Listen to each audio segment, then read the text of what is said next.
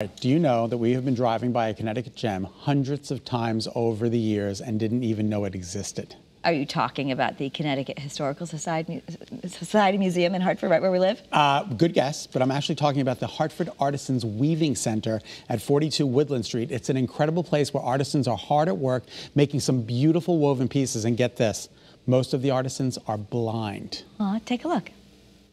These beautiful pieces were hand-woven by a special group of people. We have 36 artisans, over 50 volunteers. It's a wonderful whoosh of kindness when you walk through the door. That's Katie Glass, the executive director of the Hartford Artisans Weaving Center. This is a place for people who are low vision, no vision, and over 55. Come and have a place to be creative, to feel important, to feel empowered, to feel supported. And they come and they weave and they make the beautiful things you see behind me and on me. And they're just the most wonderful group of people. How does a blind person know how to weave? By touch. Oh, it's just the most amazing thing, by touch. They can understand the pattern. So it's just the most special place. So this is our artisan room. This is where our low vision, blind people come in, and this is where a lot of our volunteers will hang out to help them in any way that they need to. You can see our volunteers are threading a loom, getting it set up for our artisan to come and weave. And this room I love this room because of the noise. The noisiest, peaceful place you'll ever be. That's Joanna Boulder, one of the artisans who's been blind since 2002. She learned to weave after she went blind. And what are you making there, Joanna? I'm doing a scarf. And how do you do this, Joanna? I couldn't do this and I'm sighted. A lot of praying. A lot of praying? You know, there's such good teachers here. They explain everything to you, they show you how to do it, and you do it.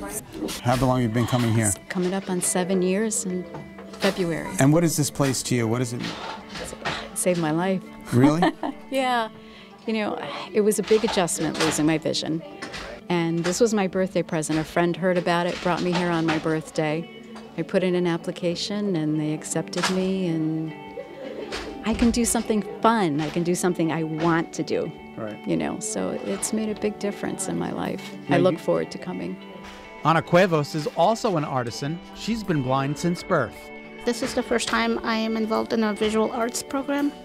And I did my whole education in public school. But I didn't have the opportunity to do anything related to the arts. Not in high school, not in college. And then I found this place, and I'm in a field, I'm going to say, that is very, very visual, and I have no vision, but it's a very good feeling to make stuff by hand. Jacob Baker is a volunteer here, helping the artisans. I came about 5 years ago and fell in love with the place immediately.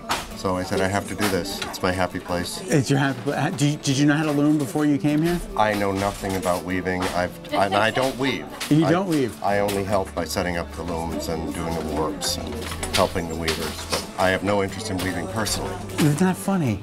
Well, it's the way it is. Yeah. But everyone here exemplifies my favorite word, kind. So that's why I come. And the products they make are so beautiful. They're incredible. You know, when you look around at the stuff, it's just amazing to think that all this has happened in this room. Right.